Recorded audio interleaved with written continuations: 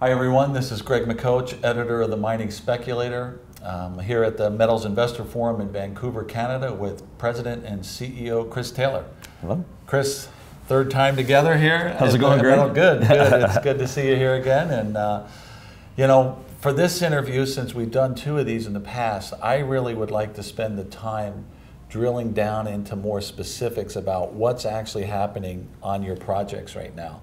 And I know some of the information because it's a live project that's being drilled right now. You have to, you can't say certain things, and we can only cover public information. So, with that being said, we have two areas of interest. So why don't you explain the two areas that we're going to be already drilling and will be drilling at some point? Okay, both on the Dixie project, I assume we're speaking about, So I think sometimes it's helpful for the audience to understand where management's head is at, right? So I think that's pretty much what you're asking. So the nature of discovery, because exactly, So what we're seeing on our Dixie project in the Red Lake district is effectively, it looks to be a very large gold system. So when we initially got involved with the property, we had about 500 meters of this very prospective gold-bearing geologic contact drilled off.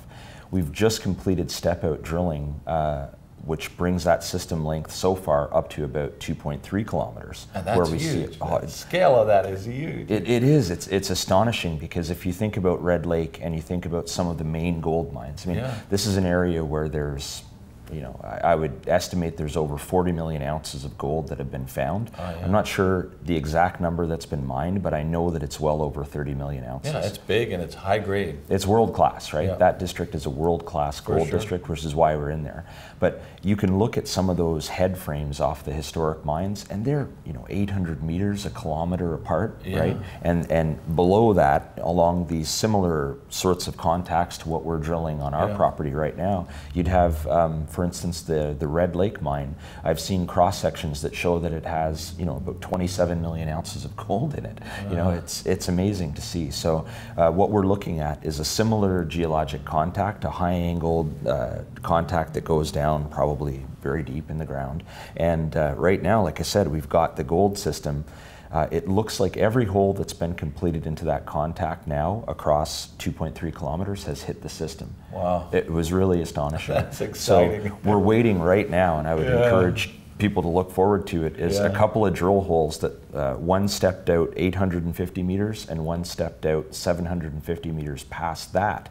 And both of them hit the mineralized system, and we're just waiting for assays from those. That should be quite good. But in the main area of drilling as well, we're finding additional mineralized zones, gold zones. Like we just put out numbers yesterday morning, and those included 1.5 ounce material in like this, what we call the hinge zone, and then parallel zones to that main mineralized contact. There was something, we call it the hanging wall zone now. It again, it was about 1.5 meters of about 0.5 ounce, and those are the grades and the widths that end up getting mined in the Red Lake And you district. didn't have this understanding before until this recent drilling. You were explaining to me last night that it's like folded. The mineralization is folded, and you have actually two contact points. It's the double the goodness. It gets to the point where we have this figure that we put in our maps, right? And it shows that contact goes for actually, and I don't want to get ahead of myself too much, right? But it's all potential. It's all potential. We understand. But that contact, we did a high resolution geophysical survey last summer. Or last fall, and it shows that the contact is about 10 kilometers long, right?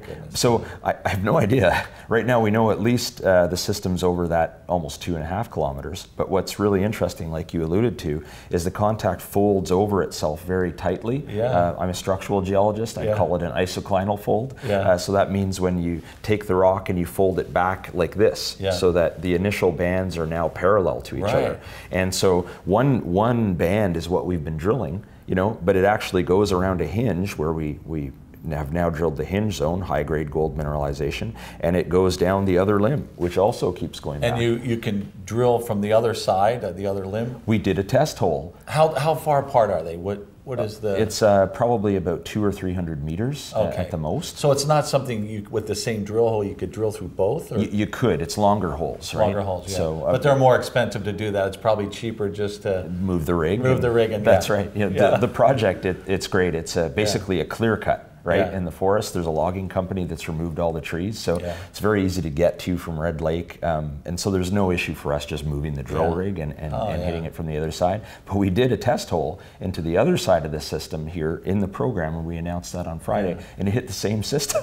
So it hit about 32 meters of just this massive silica veining, some visible gold. It was. I think we had a couple intervals in there that were about a meter of about 3 to 5 grams. You know, we're just getting into the thing, right? Yeah, so we're wondering now, the system actually looks wider in that other limb. Now, I don't know what the gold grade will be until we go do the drilling, but it's certainly there. Right? So now we have the whole other part of it that we need to follow up on. So it's been for considering, you know, this is a project that our company owns 100% with no royalties to anybody on it. And it looks like we're on to definitely a multi-kilometer gold system, and we have very nice grades. That's very exciting. I mean, from a newsletter writer perspective over the years, these are the kind of exciting stories that really really have the big potential to make a big jump in share price. So, we'll see what the drills tell us. It's high grade, it's big, it's a district scale situation, and I can't help but think that the majors are going to be watching very closely what you're doing. Potentially. We'll find out more about that later, I'm sure. But now that's as exciting as Dixie Lake is. You have another project that it has another exciting story going on with Pure Gold right next door. The same district, right? Same district, so they're about, skipping back to Dixie Lake, it's about a 15-minute drive from the main Red Lake mine down to Dixie Lake on the highway. It's on the highway. Right off the highway. So I was just there a few weeks ago. You stop at Tim Hortons, get your coffee, and then you drink it when you're looking at the drill rig. Right. So it's great. And that's as good as it gets. But the West Madsen project that you're referring to, that's about a 15-minute drive from Dixie Lake. Again, it's they're kind of two different directions away from the center of Red Lake, but it's right beside the Madsen property from Pure Gold Mining, and that's a very, very attractive project from our perspective. They have over a 2 million ounce resource here at 8 or 9 grams. It's a nice high grade resource, and there's another couple million ounces of historic mining there. But sort of more immediately important to us is they're drilling what they call the wedge zone, about a kilometer and a half from our claim boundary, and they're hitting very high grade numbers there as well. And they're drilling right up to the edge of your property, right? Well, they're still, from what I know, they're still about a kilometer and a half away, and every map that they put out, we watch their news flow, and we drive up to our project, obviously, but we see that they are talking about a structural trend that's hosting this gold mineralization, and it looks like that trend continues right onto our property. So we'll be having guys in the field here within a couple weeks doing the first phases of exploration to see where that may extend through. Wow, that's great. So I'm excited because we're trying to schedule a site visit for me to come up there. And we're just trying to get the dates all lined up here. But this is something we'll get up there, we'll take all the pictures, we'll get the news out to everybody, and boy, just a tremendously exciting project. Investors need to pay attention to this one for sure. Thanks very much, Greg. I look forward to having you out on the property. Oh, I can't wait.